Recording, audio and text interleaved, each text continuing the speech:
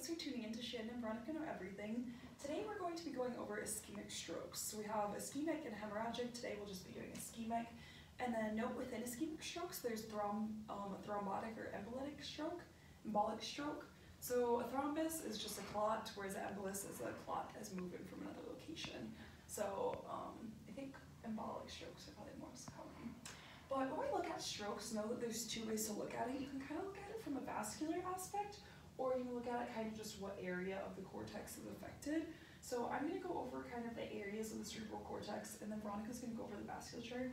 But pretty much know the vasculature is going to come up. The anterior cerebral artery will kind of get the frontal lobe up here, a little bit of these.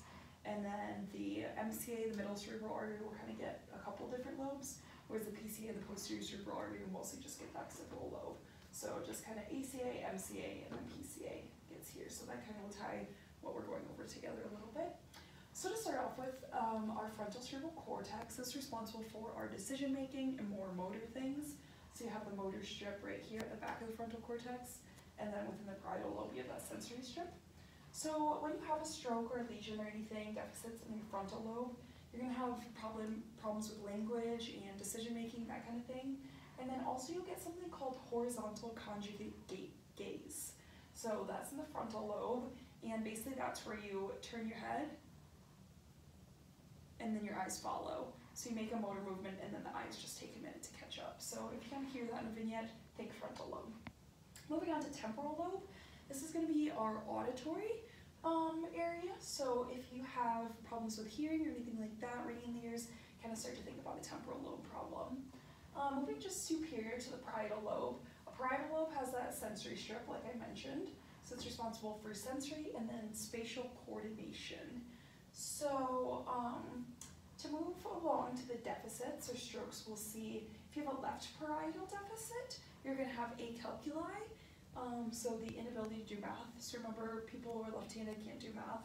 And there's a lot of other ones, but that's just kind of an easy question, kind of keyword, acalculi, left parietal lesion. Whereas right parietal, kind of a key thing is left neglect. So basically you neglect the whole left side of your body, like you go to shave and you only shave like the right side of your face. So Veronica, just remember, right-sided, you do everything on the right, like a little cat, and then you have left neglect, so half a beard on the left. And left neglect sounds nice, like right neglect doesn't sound nice, left neglect. So that's how we remember that it's a right parietal lesion. So moving on from parietal to occipital. Occipital is the back of our brain. This is responsible for a lot of our vision. So if you have a stroke or a lesion here, what you're going to see is homonymous hemianopsia. That ties into kind of the PCA vasculature to the occipital lobe. So what that is, homonymous, homo, same side versus hetero. So both left or both right, and then hemiapsia. Hemi, you can't see half of your vision field. So if you can't see half the left side or half the right side of things, like I could see the right side of the room, that is going to be an occipital lesion. So make sure you don't confuse that with the horizontal conjugate gait in the frontal lobe. So those were the four lobes, and then I just wanted to touch briefly on the cerebellum. So the cerebellum's right here. It's a structure just right posterior and inferior to the cerebral cortex. With cerebellum problems, we're going to get, the cerebellum is responsible for a lot of our motor movements and balance, that kind of thing. So you'll have balance problems, and along with that, a lot of nausea and vomiting. So if you have a vignette about a patient who's having trouble balancing, walking, with the nausea, vomiting, really think cerebellum. And then they're going to have a positive Romberg, so if you close their eyes and they have to stand, they can't do it because their motor balance is off. Positive RAM, rapid alternate movements, because they just can't execute motor functions, and then they won't be able to do a finger-to-nose test. Additionally, I didn't draw this in, but in the brainstem we have the midbrain, pons, and medulla.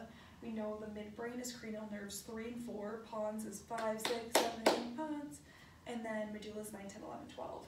So if there's any cranial nerve problems, like nerve palsies or anything like that, just kind of think that's going to problem with the cranial nerves or going back to the brainstem if there's like a lot of issues that you kind of have the autonomic problems too, along with the cranial nerves, it's going to be a brainstem problem.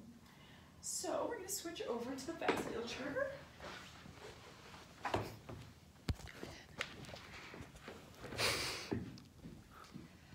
Alright guys, so Shannon did a fantastic job of showing us the different cortical aspects Did I miss anything? of the brain, and she did great. I don't think she missed anything that I can recall. So now we're just going to kind of move down, just looking at the vasculature. So we have the anterior cerebral artery, the medial cerebral artery, and then the posterior cerebral artery. So these are going to be really great to know, especially with like vignettes and taking tests. So we're going to begin with lunar. So these are small vessels that are having any ruptures or that are affected. So sometimes you think like the internal capsule, like that's somewhere you can find a lunar lesion. And so what you're going to find is that it's most commonly going to be a pure motor deficit. So for example, you could have like cranial deficits, sensory deficits, motor deficits, and this is purely motor. So they can feel you, they're conscious, they can speak, their cranial nerves are intact, but there's like absolutely no motor ability, so they cannot move. So hemiparesis and then hemiplegia. So now moving down to if the medial cerebral artery is affected, this is going to show as far as like face and arms. So for example, they won't be able to move. Is that correct? Their face and arms?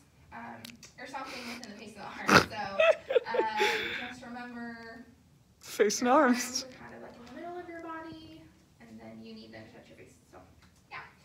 This is also that fixed gaze. So Shannon kind of portrayed it, or sometimes it's called the doll eyes. So it's kind of where typically you move your head and your eyes follow. So you can see I'm just moving and my eyes follow me. Where with this, so if the patient's unconscious, you can open up their eyes and move their head back and forth, and you'll see that their eyes lag. So like, and then they go. So the anterior, this is going to affect your legs. So it could be motor or it could be sensory. And then the posterior, this is going to be that vision. So it's kind of what Shannon already talked about, where they have their eyes fixed to the side of the lesion, so either to the right or to the left, and they don't move to the other portion, and you can't even see that other portion. Well, the patient can. And then basilovertebral.